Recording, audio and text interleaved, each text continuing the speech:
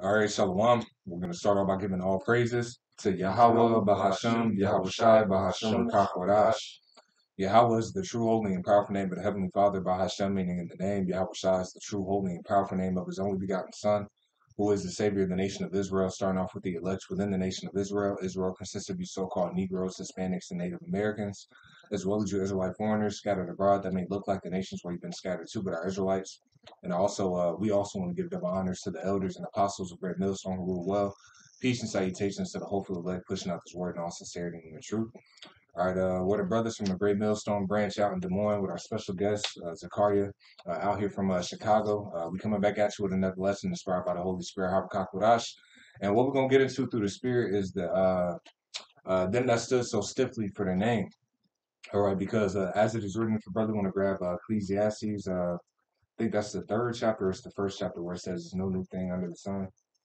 1 and 11 maybe, but but yeah, because as you see right now, you got different guys that are saying that the name we can call the Lord whatever we want and so on and so forth, and that's completely contrary to the scriptures. That's why there's even particular laws about not taking the Lord's name in vain, man. All right, in the book of Exodus, I believe that's the it might be the 19th chapter, but nevertheless, we have to give reverence and honor to the name. You got it, bro. So. This Ecclesiastes chapter 1 and verse 9. The thing that have been, it is that which shall be, and that which is done is that which shall be done. And there is no new thing under the sun. Right, it says there's no new thing under the sun. So when we read in the New Testament, which we're going to grab in Acts the 4th chapter, all right, you have men, all right, you have a group of men, okay, leaders of the people, right, that were commanding the disciples, the true believers and followers of Yahweh Shai, not to preach and teach His name, man. Okay, they didn't want that to go down. It's the same thing that's happening now, man. Now, who would that be today, man? Who would be the individuals that are saying not to teach in the Lord's name today, man? Because they got to be out here. It's no new thing under the sun. Those same men are here upon the planet Earth. All right, and as we've been going, how the Spirit's been bringing it out. Well, you got them cats in IUIC saying that now, man. You can call the Lord Yo Play Yogurt. All right, you have particular men that said that you can call them jalapeno pepper and different things like that, having no fear and reverence towards the Lord's name. That was the whole purpose why the Lord raised up Egypt and brought it down. If a brother want to grab that in Romans 9, I believe it's like don't quote me, it might be 17 or around 13. How the Lord raised up Pharaoh in Egypt and so on and so forth. Yeah, come on, go ahead, bro. This Acts chapter 4 and verse 12. It says, neither is there salvation in any other, for there is none other name under heaven given among men whereby we must be saved. That's it. That's it. You know, so there's no other name that we can call upon to receive salvation, man.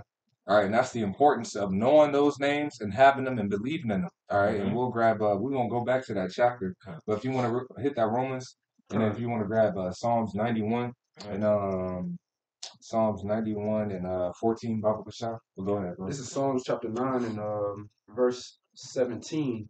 It says, "For the scripture saith unto Pharaoh, even for this same purpose have I raised thee up, that I might show my power in thee, and that my name might be declared throughout all the earth." Right. So the whole reason why the Lord wanted to raise up Pharaoh is that he could show his power and that his name could be declared. All right. So that's the same thing that's happening now. The whole reason that Esau Edom has been exalted, all right, the Lord is going to bring him down that his name can be declared throughout all the earth. All right. When you read what happened after the Lord had judged those Egyptians and delivered us out of Egypt through his great power, right? You had people that feared the name of the Heavenly Father. They feared the name Yahweh. And they feared all right, the saints as well, man. Okay? Because of the great judgment that the Lord brought down. But the whole purpose is that what? So that his name could be declared, man. That's the same thing that's going to happen now. That's right. That's right. That's right.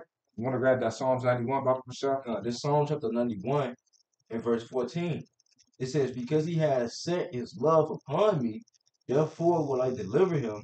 I will set him on high because he had known my name. Right. It says, I will set him on high because he have known my name, right? And it says in the book of Micah, I'll hit this real quick just to land back with that. All right. This is the book of Micah, chapter 6 and verse 9.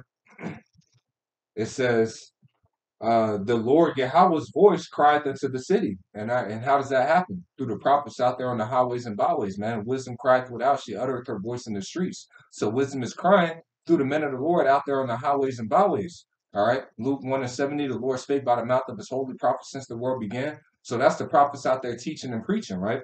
It says, the Lord's voice cried into the city, and the man of wisdom shall see thy name.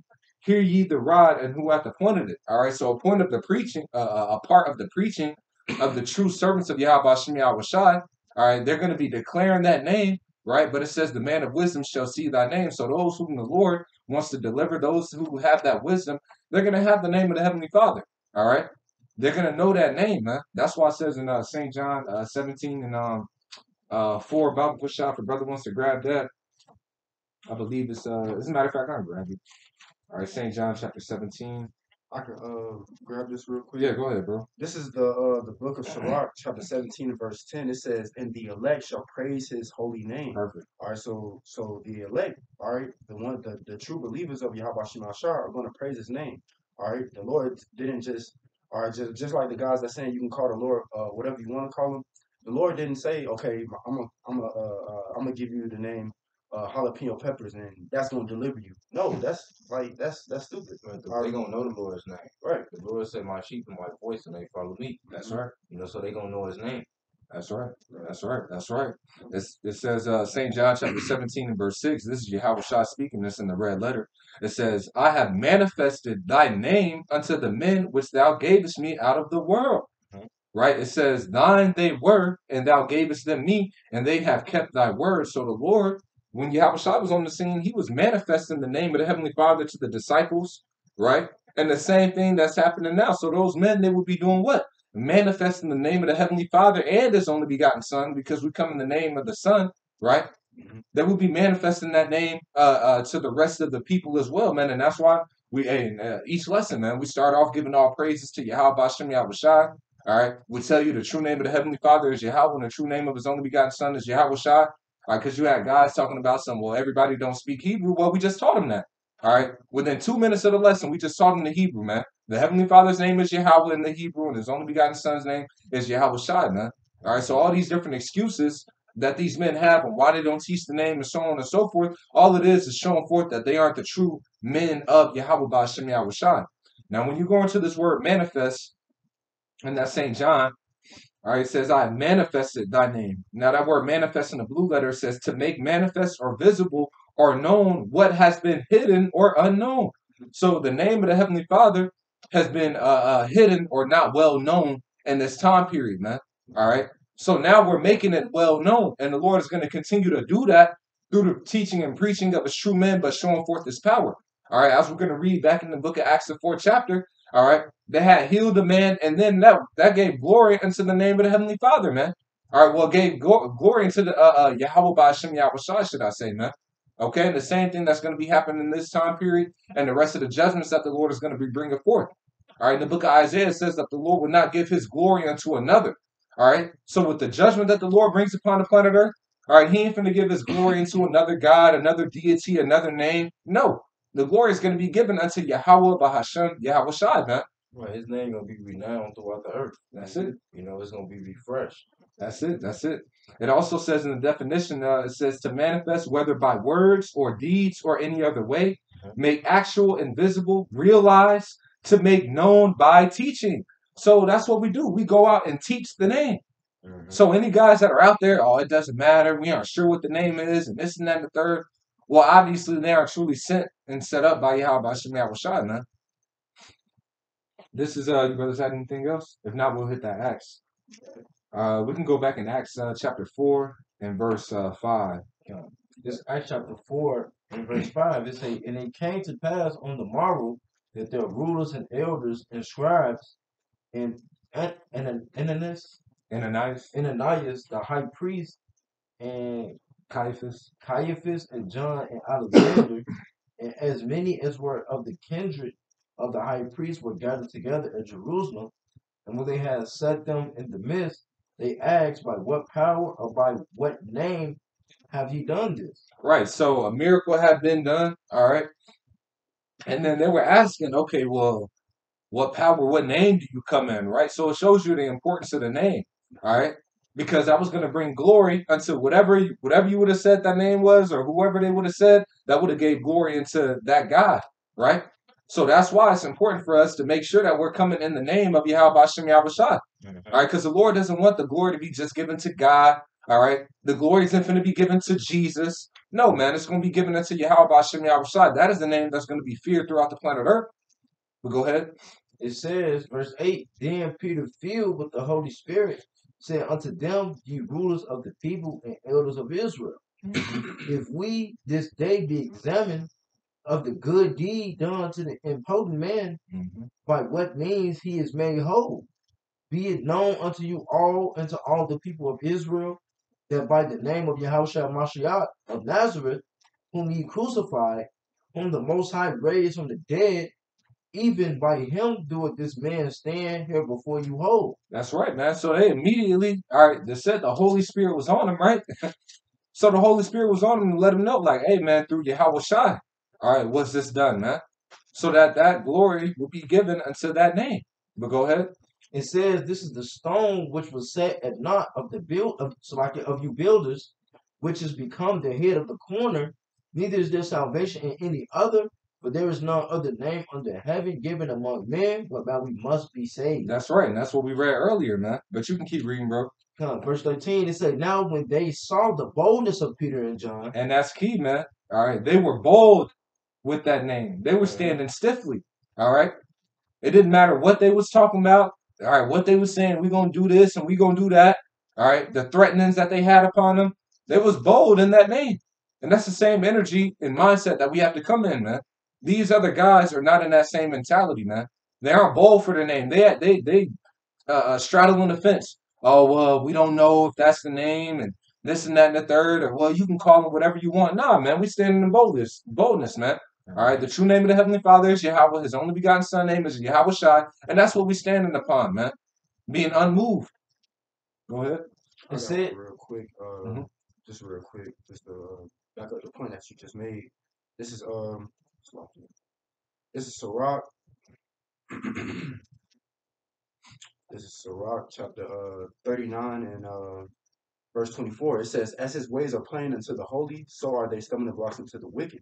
All right, and the stumbling block that these other guys is fumbling over is the name, man. All right, why? Because the Lord hasn't given them. All right, ultimately the Lord hasn't given them His name. All right, so it's going to be a stumbling block into those that's to the unrighteous that's trying to seek after the name, man. That's right. Hey, just to add to that, this is the book of this is the book of Malachi. I'm sorry, this is the book of Daniel, chapter 12.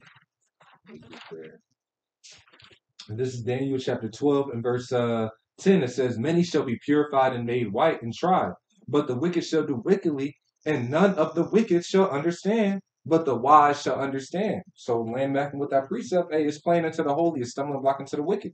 All right. It's simple to us to understand, like, oh, okay, yeah, we got to call on the true name. All right. It says in the book of Proverbs 18 and 10, this is Proverbs chapter 18 and verse 10. It says, "The name of the Lord is a strong tower, and the righteous runneth into it and is safe." That's right, man. So that name is what we're going to call upon and receive deliverance, man. All right, in the book of Zechariah, it lets you know that the elect, those that's delivered from these coming calamities, all right, the nuclear destruction, they're going to have the name. Zechariah chapter 13 and 9. "And I will bring," or verse 8, "and it shall come to pass that in the land, saith the Lord, 2 parts therein shall be cut off and die, but the third shall be left therein." So 2/3 of the Israelites here in this land, they're going to be destroyed, man. Plain and simple. But 1/3 of the Israelites in this land, they're going to be delivered. All right, it says verse 9, "And I will bring the third part," meaning that 1/3, "through the fire, and will refine them as silver is refined, and will try them as gold is tried. They shall call on my name, and I will hear them. I will say, it is my people, and they shall say, the Lord Yahweh B'Hashem Yahweh Shai is my power." So the elect, the 1/3 that gets delivered out of this land, they will have the name. Plain and simple, man. All right. That is necessary for salvation. Acts 4 and 12. We already read it. So any guys that saying they ain't got the name and they ain't sure and this and that and the third, well, obviously they aren't of the elect, man. All right. Those aren't the men of wisdom that will see the Lord's name, man. That it will be manifested to. And just to keep it said that the election have obtained it and the rest was blinded. That's right. They obtained the truth through what? The name. Mm-hmm. That's it. You can go back to that Acts. This Acts chapter 4 and verse 13. It says, Now, when they saw the boldness of Peter and John and perceived that they were unlearned and ignorant men, they marveled and they took knowledge of them that they had been with Yahushua. And they say, beholding the man which was healed standing with them, they could say nothing against it. Right. So here it is. The Lord showed forth his power. You got this man that was healed through the name of Yahushua. They couldn't even speak against it. But even though they couldn't speak against it, they still came up against those men, man. All right. They were fighting against the Most High. All right. And it's the same thing that's happening today, man. These men that's coming up against us that are coming in the name of Yahweh Shem Yahushua, they're fighting against the Lord, man. Go ahead, bro. It says, verse 14, and beholding the man which was healed standing with them, they could say nothing against it. But when they had commanded them to go aside out of the council, they conferred among themselves, saying, what shall we do to these men? For that indeed a notable miracle have been done by them is manifest to all them that dwell in Jerusalem, and we cannot deny it. But that it spread no further among the people, let us straightly threaten them, that they speak henceforth to no man in this name. That's right. So they threatened them just to not preach in the name of Yahushua. Not to do these miracles in the name of Yahushua. They were standing stiffly against the name. All right. We're standing stiffly, all right, for the name through the spirit of Yahushua, man. Keep reading, bro. If I may add, just real quick, in the 2 Peter chapter 2 and verse 2, it says, but there were false prophets among the people, even as there shall be false teachers among you who privately shall bring in damnable heresies, even denying the Lord that bought them, and bring upon themselves swift destruction. All right, and that's ultimately what's happening to these false prophets, man. All right, saying that you don't have to teach in the name of Yahweh Shem Shah. All right, coming against the prophets, starting with our elders, apostles of Great Millstone. All right, it says that the Lord is going to bring upon them swift destruction. All right, and that's what's happening. All right, you got guys dropping like flies, man. All right, that's coming up against the spirit of Yahweh Shem Shah. Just like how I think it was an example. I think in the book of Acts, when the two you had the husband and the wife that came against Ananias and Sapphira. Khan. Yep, Mhm. yep. Yeah. So that's what's ultimately what's going to happen to these people, man. All right, they're going to start dropping. Yeah, hey, like it says in the book of Psalms, King David, he said, don't I count them mine enemies, or thy enemies mine enemies? And then he says, I count them mine enemies that take thy name in vain. All right, so people that are disregarding the name of the Lord, they're counted as enemies of the Heavenly Father. And they're enemies of us as well. Now, what did Yahushua say about his enemies? Luke 19 and 27. Those mine enemies that would not that I should reign over them, bring them hither and slay them before me. So if you're taking the Lord's name in vain, you are looked at as an enemy in the eyes of Yahushua, man. And the Lord has a judgment prepared for them. Now, the brother had read that precept where it says they shall bring in damnable heresies. Well, this is an example of that, meaning they're teaching things that will cause you to receive damnation. All right? You teaching that the name doesn't matter and this and that and the third, that will cause somebody to receive destruction, man. That's confusion. Mm-hmm. Good morning. No, that was it. This verse 18. It says, and they called them and commanded them not to speak at all nor teach in the name of Yahushua. But Peter and John answered and said to them, whether it be right in the sight of the Most High to hearken unto you more than unto the Most High, judge ye. Right. So they were like, look, are we finna listen to y'all niggas? Or are we gonna do what the Lord told us to do, man? And that's the same thing. We go back in these precepts and we see clearly that the Lord wants his name to be exalted, that we're supposed to be teaching that name, that's necessary for salvation. All right. But then you got guys talking about, oh, it doesn't matter. We ain't got the name. We're going to get the name of the kingdom. Well, in the kingdom, what are we going to need deliverance for? All right. What are we going to need deliverance from? See, the calling upon that name will be delivered. I don't know if we read it in that Psalms 91 in that last verse, because it's a point in verse 15. Yeah, Psalms 91. Read 14 again, and then we'll read verse 15. Bible Kashaf. This is Psalms chapter 91 and verse 14. Yep, come. It says, because he hath set his love upon me, therefore will I deliver him. I will set him high. I will set him on high, because he hath known my name. He shall call upon me, and I will answer him. I will be with him in trouble.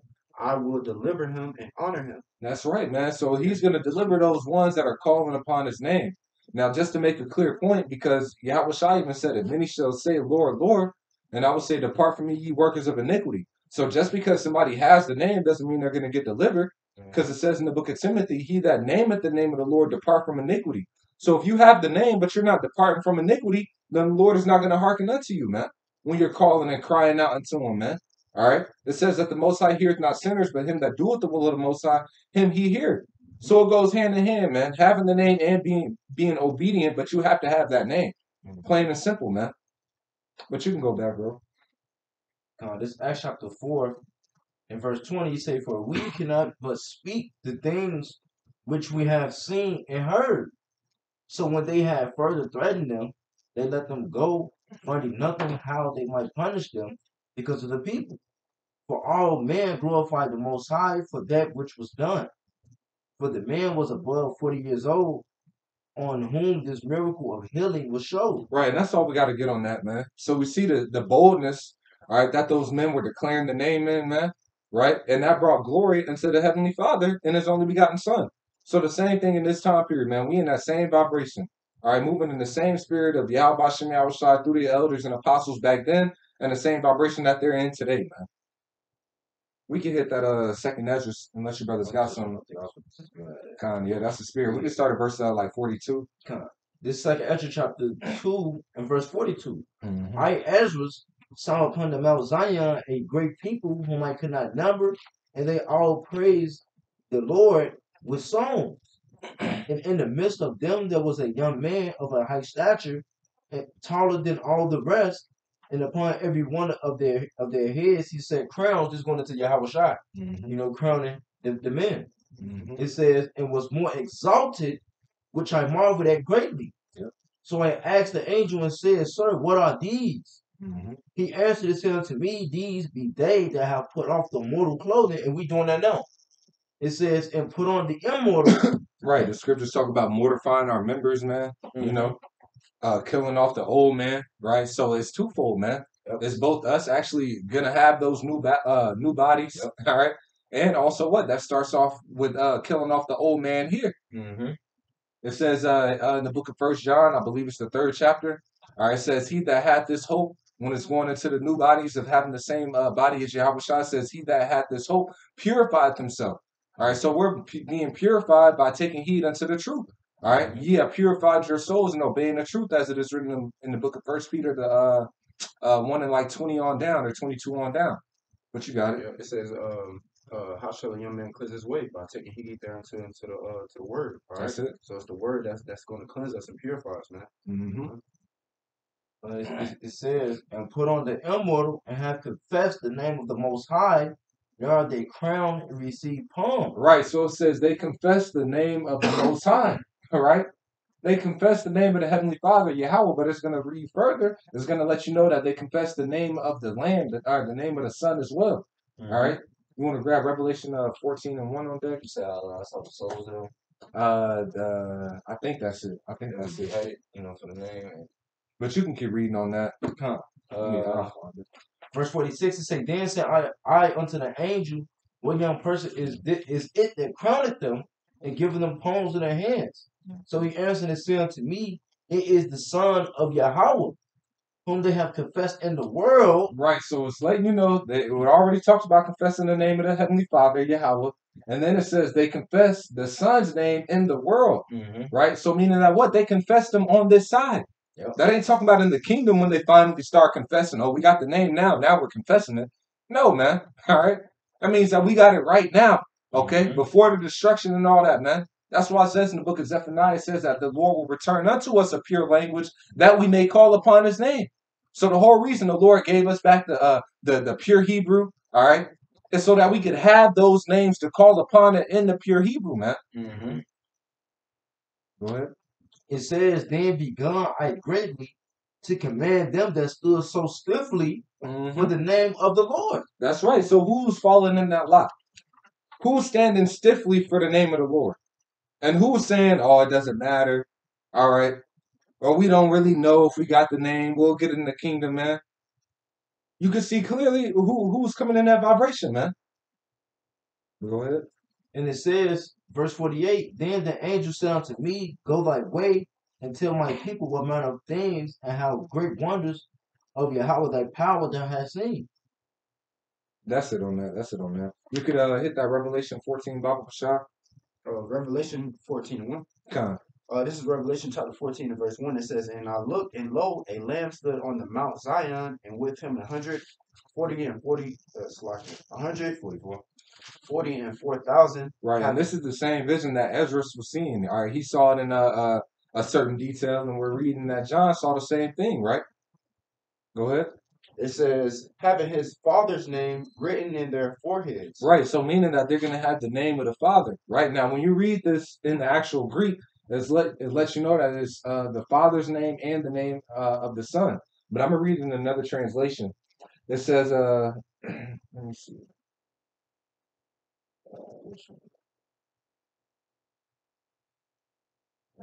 All right, this is the NLT. Then I saw the Lamb standing on Mount Zion, and with him were 144,000 who had his name and his father's name written on their foreheads. So letting you know that the 144,000, they're going to have the name of the Heavenly Father, and they're going to have the name of his only begotten Son, and they're going to be confessing those names, man.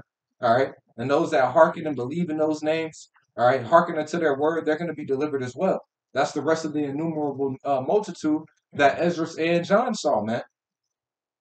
You know, you brothers got anything else?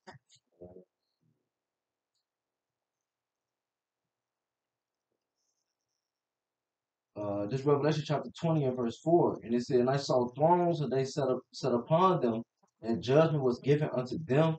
And I saw the souls of them that were beheaded for the witness of Yahweh and for the word of Yahweh, in which had not worshipped the beast, neither his image, neither had received his mark upon their foreheads or in their hands, and they lived and reigned with the Mashiach 1,000 years. Mm-hmm. You know, and those the ones that stood stiffly for the name, man. That didn't bow to this beast, that didn't worship this beast, that didn't, put the they didn't put the plot down, man.